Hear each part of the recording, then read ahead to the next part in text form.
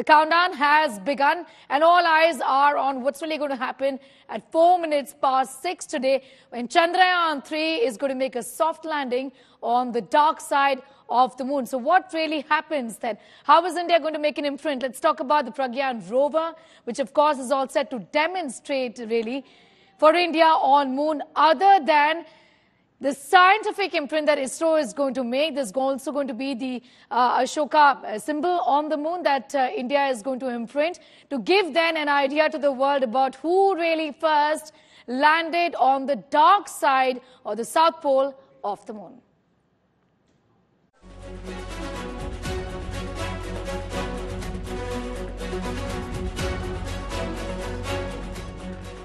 Vikram will prepare for rover Pragyan to carry out its mission right after the successful landing on the south pole of the moon.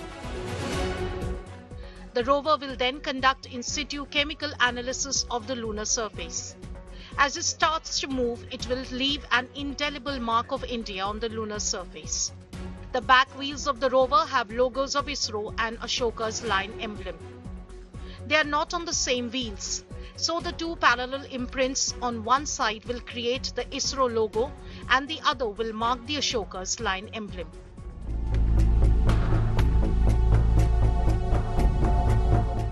India has already left its mark on the moon during the Chandrayaan-3 mission in 2008. On 14 November 2008, the Moon Impact Probe separated from the Chandrayaan-1 orbiter and struck the South Pole in a controlled manner. And with that, India became the fourth country to place its flag insignia on the moon, near the crater Shackleton.